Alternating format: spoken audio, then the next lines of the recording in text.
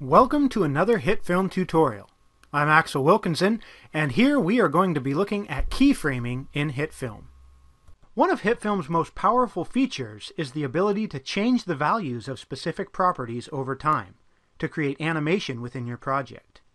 Nearly every property of a layer that can be edited can be animated. This allows you to dynamically change not only the position of objects, but many more detailed aspects of your effects, such as their color, and how they interact with other layers in the project. The heart of this powerful system is keyframing. Keyframing allows you to assign specific values to fixed spots in time, then HitFilm will automatically calculate the values to get from one keyframed value to the next. Keyframing is a term originating in traditional hand-drawn animation, where the animator draws specific key positions of a character's motion over time. The scene is then given to an assistant animator, or in-betweener, who draws all the frames in between the animator's keyframes. So, in this walk cycle that we are looking at, the animator drew 4 keyframes. The first is this frame where the right foot contacts the ground. Then there is a matching frame where the left foot lands. These 2 frames contain the extreme positions of the movement of both the feet and the hands, and are therefore the keyframes controlling that movement. But we need 2 more keyframes between them to control the motion of the head. As the character walks, his head bounces up and down, and on both of our 2 extreme frames, the head is at its lowest point. So the animator adds 2 additional keyframes halfway between them, which mark the highest point of the bouncing motion. These frames also introduce the bend in both the arms and legs, which in our initial keyframes were straight. So in these 4 keyframes, the animator has specified the extreme positions of every aspect of the character's movement. He can now hand this scene over to the in-betweener to create the remaining frames. In this case, for the timing of the walk to be correct, there needs to be 2 additional frames between each of these keyframes. So the in-betweener creates these additional frames, which are drawn with red lines here so you can distinguish them from the keyframes. Keyframing is a feature of composite shots. In the editor, you can make global adjustments to a clip, but if you need to keyframe any properties over time, the clip will have to be in a composite shot. Nearly any property of a clip that can be adjusted in the Controls panel can also be keyframed on the timeline. Exceptions include the layer properties, and any other properties with a dark gray dot next to their name. Most properties will have a light gray toggle button next to their name, and you can tick this button on to activate keyframing. If you are on the editor timeline, no properties will be keyframable. In order for any property to record keyframes, you have to turn keyframing on using the toggle.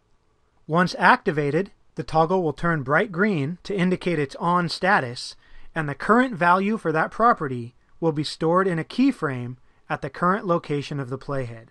A smaller white dot in the center of the toggle will indicate that the playhead currently is residing on a keyframe. Once keyframing is on, then every time you make an adjustment to that property, a keyframe will be recorded. You can adjust the property on the timeline, in the Controls panel, or in the viewer using the widgets. If keyframing is enabled for multiple properties, only the properties whose values you change will record keyframes at the current playhead position. When a keyframe is created, a small gray diamond will appear on the timeline. When you're on a timecode where a keyframe already exists and you change the value, then the existing keyframe will be updated to contain the new value you've specified. If you toggle keyframing off again, all the keyframes assigned to that layer will be deleted, and the value of the current frame will be assigned to the clip globally.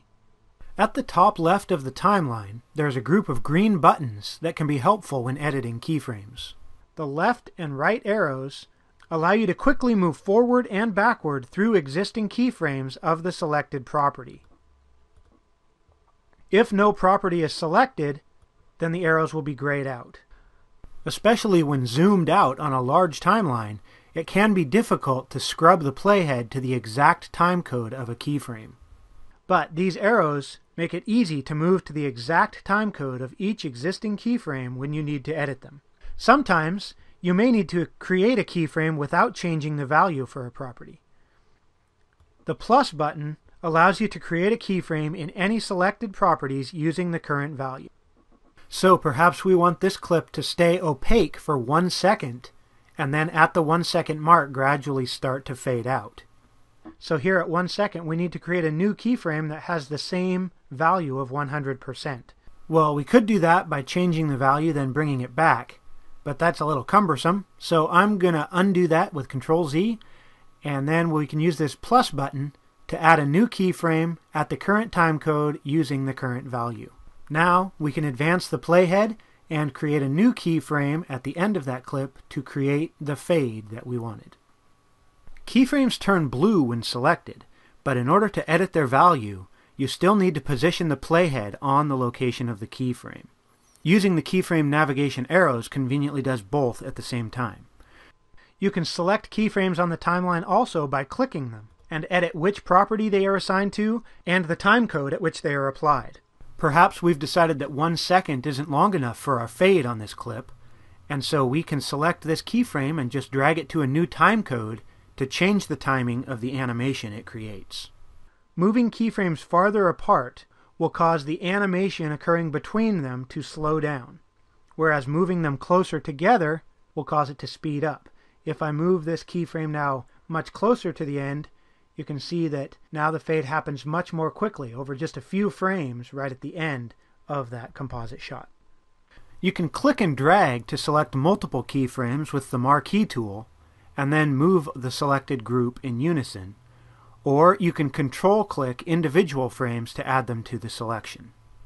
Once they're all selected, you can click-drag on any of the selected keyframes to move the group as a whole.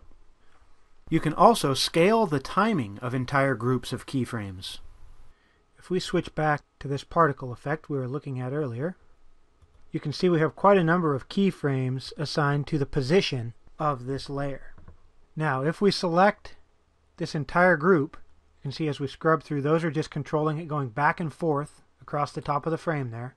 So with that entire group selected, you can alt-click on the rightmost or leftmost frame of the selected group and drag to extend the group as a whole. And you can see how the distance between each keyframe stays uniform as the group expands.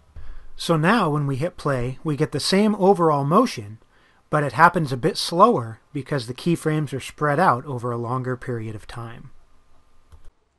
Now, one side effect of this is that often some of these intervening keyframes will land at a subframe timecode. But if I zoom well in on the timeline, you can see here this keyframe is exactly on the timecode for that frame. But here, notice how we can't actually place the playhead on that keyframe, because due to the scaling, this keyframe ends up in between the timecode of these two frames on either side of it. So that's called a subframe timecode. HitFilm can still process keyframes on subframe timecodes so that your timing stays perfect, but you won't be able to edit these keyframes until you move them to a primary frame position. You can also copy and paste keyframes in HitFilm. I'm going to scale this group down again by holding Alt and dragging this last frame. So we've got this back and forth motion set up with these keyframes, but let's say we want that motion to continue all the way to the end of our timeline. Well, if we have those frames selected, then we can right-click and copy, or you can hit Control-C. Then we just need to move the playhead to the position where we want the first of the keyframes to land, then right-click again on the property that we want to paste them into and choose Paste. Now we have a duplicate of that group of keyframes which will continue our movement. Need to extend to the camera so that those frames are visible. You can see how that movement continues on. Now you can also paste some keyframes between different properties, but not all properties use the same system of measurement. For example, these rotation controls all use measurements in degrees. So if I very quickly create a couple of keyframes, then I can copy those keyframes and paste them into these other rotation properties. I could even go down into the movement and choose one of these rotation properties and paste them there. Now this doesn't work for, say, the scale property because it measures in a percentage. And so even if I try, I can't paste because it uses a different system. And so as long as the system of measurement is the same, you can copy keyframes between properties. But there are a number of different ways of measuring. You can see the lifetime measures in seconds. Scale is a percentage. This is just a straight numeric value. And then we have degrees, as we talked about here. If you open the appearance, this one chooses a color, so obviously that's kind of unique. But within any of those different types of measurements, as long as two properties use the same system, you can copy and paste keyframes between them. One of the more advanced aspects of keyframing allows you to control the type of interpolation that is applied to the keyframes. This controls the exact spacing that HitFilm will assign to each of the in-between frames that it calculates. So if we select a keyframe or multiple keyframes and right-click, you can then mouse down to the interpolation menu. Linear is the default, and it means that all the in-between frames will have the exact same difference in value from one to the next. Now for many properties, this will be perfectly acceptable and even desirable. However, when animating motion, Disney animators discovered decades ago that if you use much smaller movements in the frames surrounding a keyframe, it allows the eye to register the keyframe better and create smoother movement in the animation. Look closely at the hands in this clip, particularly when they are behind his back. There's a snap to their movement, created by the linear keyframes, as they only sit in that keyframe position for one frame before quickly moving back toward the front. Now compare that movement to this clip, where the in-betweens have been smoothed. The movement of the hands is quite rapid through the center of their arc, but it slows down as the hands approach the keyframe position, with the result that the hands are seen to be near the keyframe for a longer period of time, and the movement ends up being smoother. So in HitFilm, the smooth option simulates this effect. If I select this group of keyframes, and first I'll play them with the default linear interpolation, and you can see how it's just very linearly going back and forth.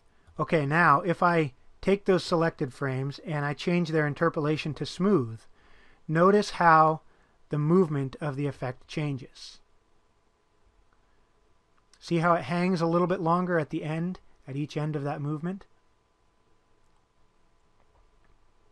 There are additional options in the interpolation menu. The smooth in and smooth out allows one side of the keyframe to be smoothed. So if you choose smooth in, then the keyframes are going to slow down as they approach the keyframe, but then once they pass it, they'll resume a linear interpolation. Smooth out does the opposite.